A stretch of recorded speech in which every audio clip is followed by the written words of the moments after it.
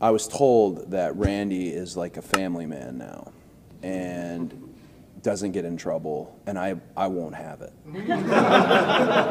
Because the very first time I met Randy, we were in Cape Town, South Africa at the TV hotel. And I walked by the men's bathroom, and he had his hands around the urinal, and he goes, "Hey, Code, look at this."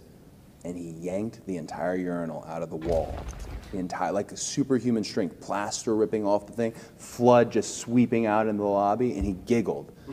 And I thought, I don't know if I got what it takes to be a wrestler. I don't know. Had this big talent meeting the next day. Hey, there were security cameras, guys. We want to know who did it. He walked up in front of everybody, said, "Hey, I want to know who did it." And it, so we like, this is amazing. This guy is not.